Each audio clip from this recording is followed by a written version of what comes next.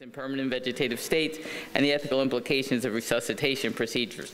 Professor Paris previously served on the board of directors for the American Society of Law, Medicine, and Ethics Committee, as well as the National Hospice Organization and the Society of Critical Care Medicine. Today, Professor Paris will be giving a talk titled Approaches to Resolving Intractable Disputes Between Physicians and Families, Proposed and Practical Options. Please welcome me in welcoming Professor John Paris. And I also want to extend the invitation. You should come back and visit our hallways. He would come for about 3 months and just walk around the ICUs, and we would have more ethics consults than we could handle. Please come back. Professor Paris. I feel as if I came when Mark arrived. I want to begin, though, by saying today is the anniversary, the first anniversary of a very important article published by John Lantos exactly 1 year ago today on this topic, ethical decision-making, ethical aspects of decision-making in the neonatal intensive care unit. I recommend it as simply the best thing I've read on the whole topic.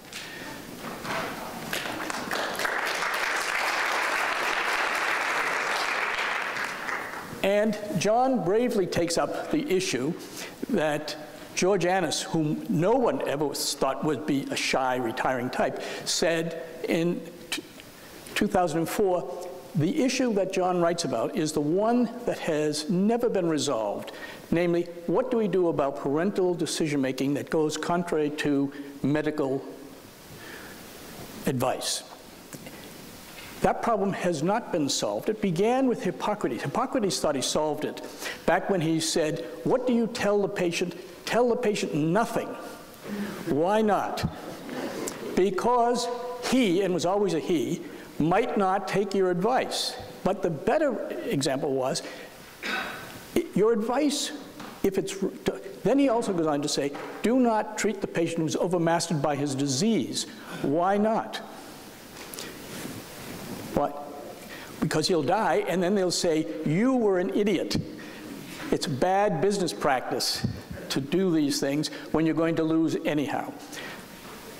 But the issues have gone on from Hippocrates. Hippocrates came up with the idea, though, that, and it's prevalent in most of the world, as John just told us, the doctor knows best. Let him or her make the decision, and that's the best we can do. I recall teaching some students. I had a Syrian physician in the class, and there was a woman saying, well, it's my body, my decision. And he looks at her and he says, are you stupid? I said, well, you see, there's a cultural difference here, and we're not going to solve it with rational analysis. And fairly much Hippocrates' theory that leave it to the doctor prevailed right up through the 1950s. I recall the first time that I went into the ICUs, probably here, back in the 70s, and when we faced a dying patient, we just skipped over that patient, left him or her isolated, feeling lonely and unwanted and unimportant. In fact, they would be better off, they were as if they were already dead. That ended when Elizabeth Kubler-Ross, this is the 50th anniversary of her Death and Dying book, and her great contribution to bioethics was not the stages of dying. Those were criticized roundly and severely. But she also had one important point. Listen to the patient, even the dying patient. Take the patient's values and make them known, make them important, because that's what's important to that patient. That's been the great contribution that she made to bioethics. And it pretty much prevails to this day as to how we approach bioethics in the United States. Now, it's gone too far. There were people like Bob Veach who would be writing about autonomy, and I wrote an article one time, and he was giving a talk, and he says, I see on the program there's going to be a talk here on autonomy run amok, the far reach of Veach. I said, come to the talk and learn what it's about. He said, I never said that. That's all fake news. I said, come, but I noticed he didn't show up. But you had people, that autonomy became, and probably the worst example, the greatest example of that would be baby K, a child born with anencephaly, meaning There was no brain. I recall one time meeting a judge, a Chief Justice of a Supreme Court of one state that'll go unnamed, and I said to him, now the old test of this was, and Siegler, you look old enough to know what the old test was, you took a flashlight, you put it here, when the beam came out there, what did you know? And I stood in front of this judge and I said, what did you know? Well, he hesitated and hesitated, and I saw my opportunity. I said, you know you've got a judge. No biases, no preconceptions, no nothing, perfect. And they said, oh my, this is not going to be what we thought it was going to be. From Kubler-Ross, we got the idea that it should really be autonomy. The decision should be the parent, should be the patient's. True. Then you get into the issue of the NICU, when the patient obviously can't make the decision. And Duff and Campbell, in a famous article in 1973 on moral and ethical dilemmas in the newborn nursery, said, we have 14% of the cases here at Yale New Haven die because of a decision to withhold or withdraw treatment. And then they said, who should make that decision? It certainly ought not be the doctor. It can't be the patient. It should be the parents. And then they held that. So here you had one option as how we resolve these, simply do whatever the parents want. That seems to be what happens in India.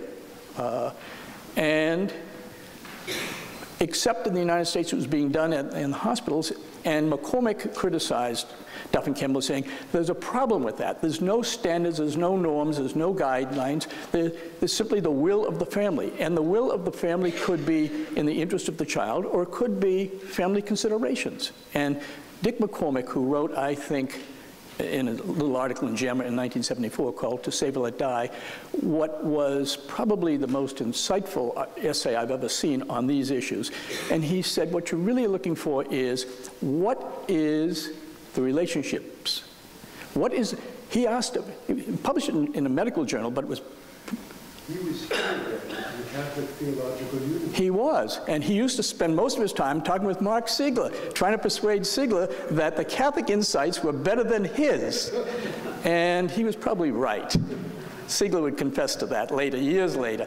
In fact, if you ask, how did I meet Siegler? It was on the debate circuit, debating the withdrawal of artificial nutrition and fluid. And Mark had written an article in the Annals of Internal Medicine called Against the Emerging Stream. You think I've forgotten these things. And we debated that before the American Medical Association in New Orleans. And Mark saying, oh no, this is against the emerging stream. I said, Mark, it's against a stream that began in the 19th century. You ought to think back centuries. You should be a Catholic and go back 500 years and see how these aren't new questions. These are, in fact, that question began with Basil in the 5th century, or 4th century rather. McCormick would make those kinds of corrections, you know.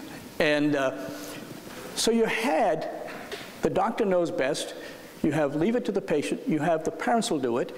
Then we had the great futility arguments in the 1980s and 90s, and they all collapsed when Siegler, Lantos, and what's his name, Helft, wrote the article, The Rise and Fall of the Futility Movement, and said there's a big problem with using futility. Namely, there's no discussion. The words are conclusory. The purpose of futility was to end discussions, not to begin a discussion, not to learn what values and insights were there. And fairly much, that article in 2000 was the end of that. I remember Schneiderman writing to me saying, how could you possibly write futility is a flawed concept? You were one of the people who started it. I said, but I've learned from the error of my ways. I've learned from the great master Siegler himself, and Lantos, and Helft. Was it Paul Helft? Yeah.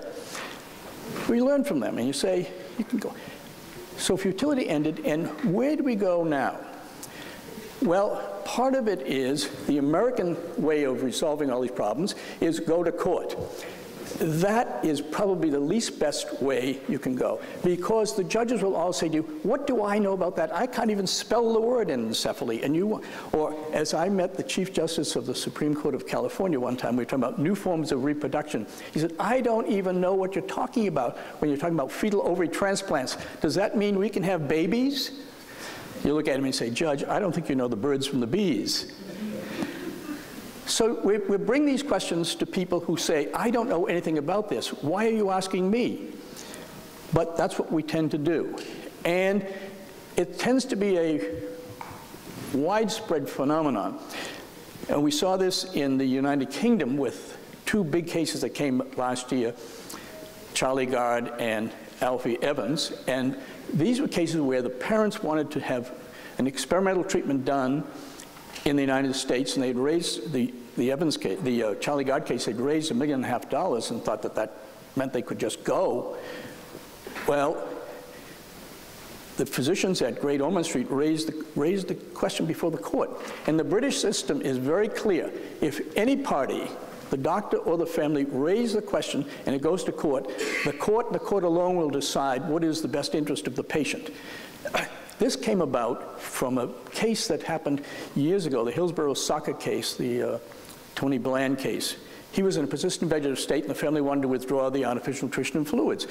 And the doctors had read Siegler that you can't do this, and said, oh no, this would...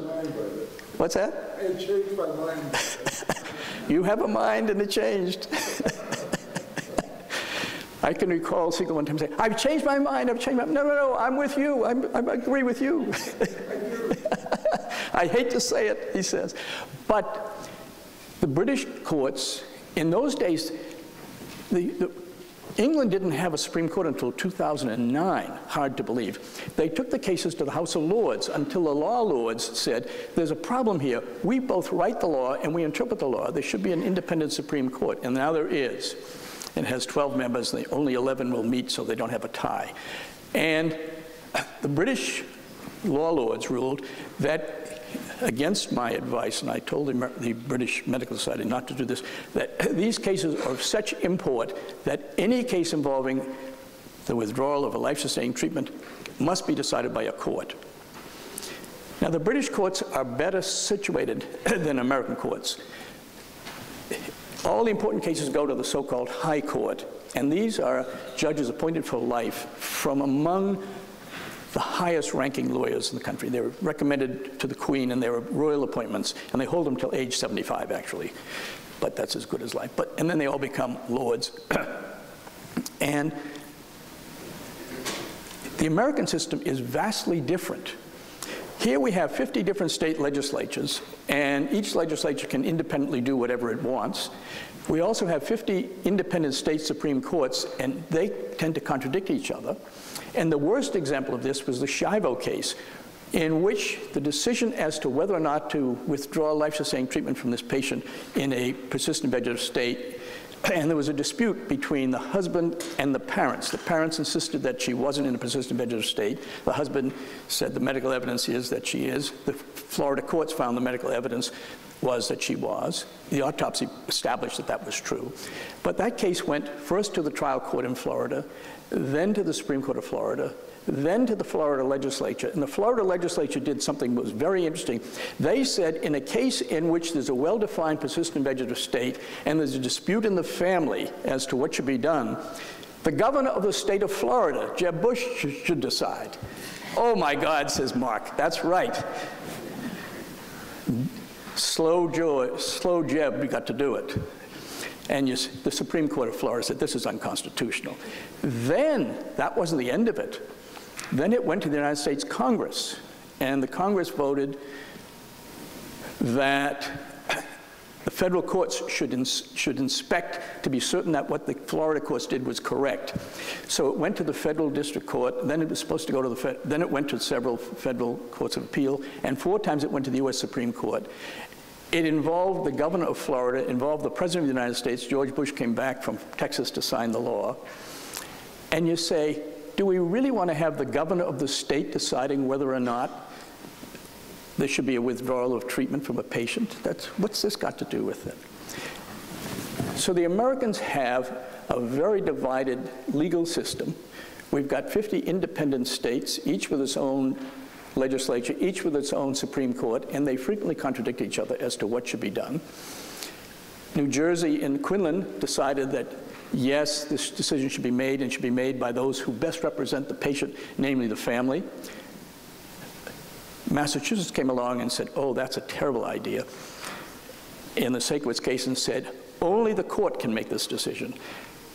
And along comes New York in the Storer case and said, such decisions should never be made unless there's clear and convincing evidence from the patient when the patient was competent that he or she didn't want the treatment.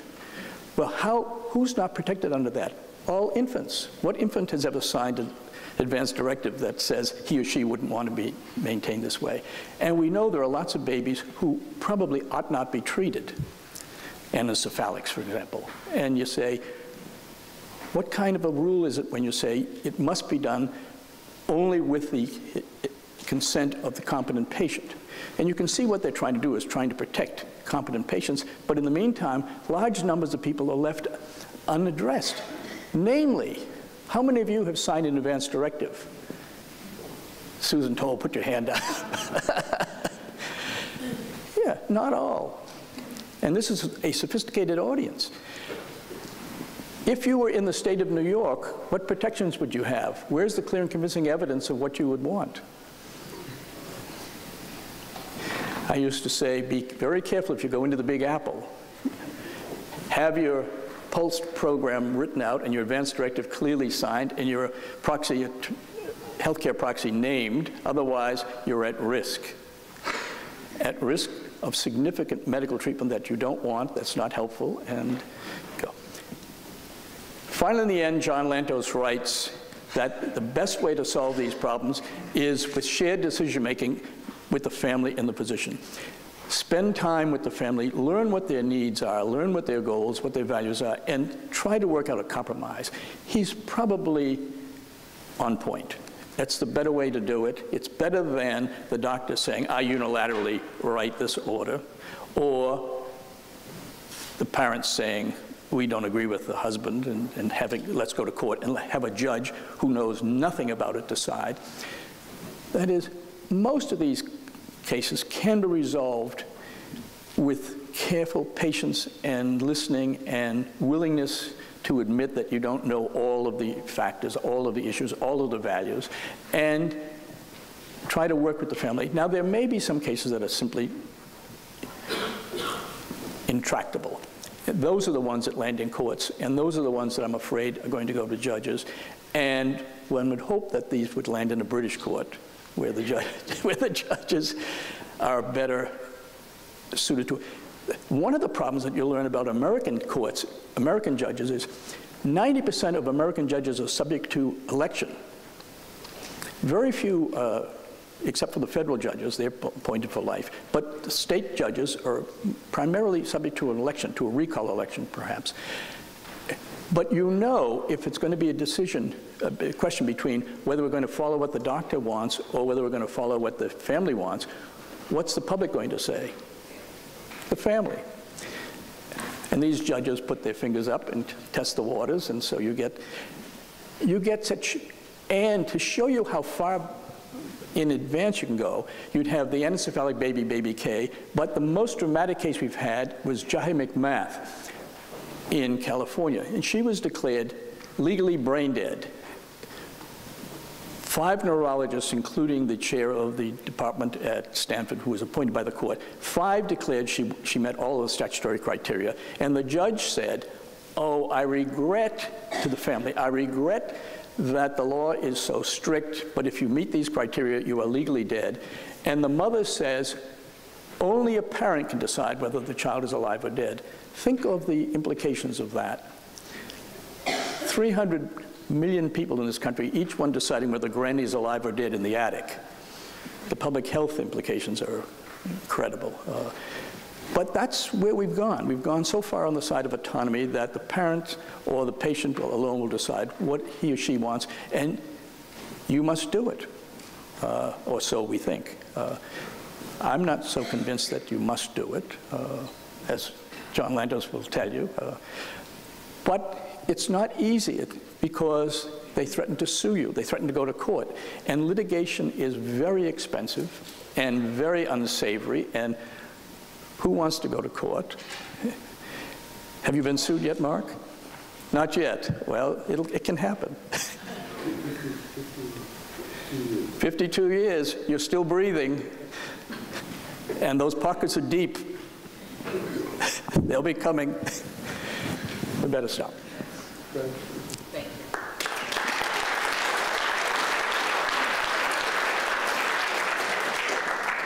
Questions?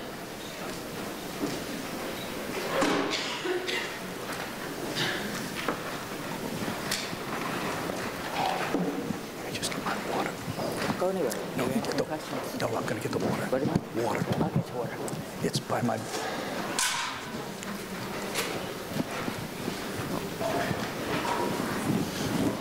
It's here. Go ahead, Doc. Laney. Best advice I got from Mark when I was here, Ed Dunn from Louisville, Kentucky. I run a 5-hospital palliative care system in Louisville, was never go to court, period. Just don't do it. If no other case that you cited today than the Terry Schiavo case was not instrumental in convincing us that the court system is not designed to solve this problem. It just isn't. And we have unbefriended patients who suffer from an anoxic brain injury, nobody to speak for them, no advance directive. And we go to court in Louisville to ask a judge if we can make this patient a DNR, allow natural death, because he's got no life. He's vegetative, nobody to speak for him. And the judge looked at us, and I wasn't actually here, my social worker did it, looked at us and said, how can you ask me to make that decision? He said, don't you have a 2-doctor rule? And basically what the judge said, which is really true, is judges cannot make these clinical decisions. Go back to the 4-box method, medical indications. Autonomy is absolutely right, but it's not without boundaries. And there has to be a medical indication to do everything, including CPR, as we all know. I've done thousands of CPRs as a surgeon. They hurt people, and there's got to be a medical indication to do it. Well, I think you're absolutely right. And I recall being at a conference in Kentucky, and this man came and said, can I sit in on your conference? I'm the Chief Justice of the trial court. I said, of course. Come in. So he's sitting right about there. And so I called on him when a question came up, and I said, Judge Johnson, what's your... He said, no, I'm here to learn. I don't know anything about this. I can't even pronounce the words you guys use. Don't come asking me. You're asking the wrong person. Go talk to somebody in the field. Go get some doctors and find out. Just one quick plug. So my name is Ricky Regalbudo. I am a hospitalist over at Columbia University in New York, and thankfully, actually, the law there has since been changed. I think it was about maybe 5 or 6 years back. There is now, thankfully, a new surrogate law such that even if there hasn't been, any sort of clear or, evidence that someone did feel a certain way, as long as there is a surrogate who is acting in the patient's best interest, we can then act on that. So that's one of the nice positive steps forward. That's right. There was a real problem in New York, and it had to do with what did you do with the incompetent patient who had a surrogate? And you had to have the written authorization of the surrogate, of the family member, in order to have a DNR order. And if they didn't do it, you couldn't do it. Yeah, so... It took about 10 years to get rid of that law when they realized this was a disastrous idea. Yeah. All right, well, thank you. We are running on Mark Siegler time, and we are really late. So I'm just going to have to limit the number of questions. Just remember that we have 2 more speakers before lunch. So our next speaker